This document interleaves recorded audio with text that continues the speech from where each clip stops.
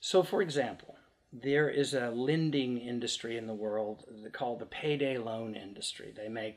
They loan $200 to a person, and if they have to take the whole time period and pay 300% interest to pay it back, they pay back $700. So take one example. Why is it that this supposedly Christian nation allows the payday loan industry to even operate in America?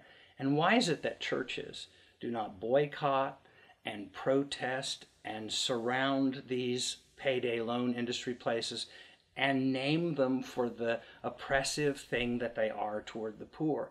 It's like roadkill. It's like we're vultures circling around the roadkill of poverty. It's already bad enough that you're poor.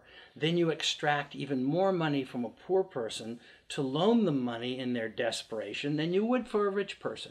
Now, that's just one example. The world is completely wacko. It is all about what the market will bear, even when whatever the market will bear has become unbearable. So if we could just act a little differently with real compassion, and if we would carry as our banner, either all of us matter or none of us do.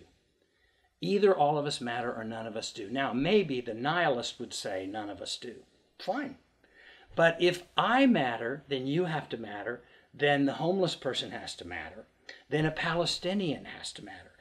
Everybody has to matter. That means even a member of ISIS, because we're supposed to love our enemy, has to matter. Now, there isn't a more radical philosophy of life than that has ever been put forth. Nobody has ever been asked to be that radical in the world. And that's what a follower of Jesus would be.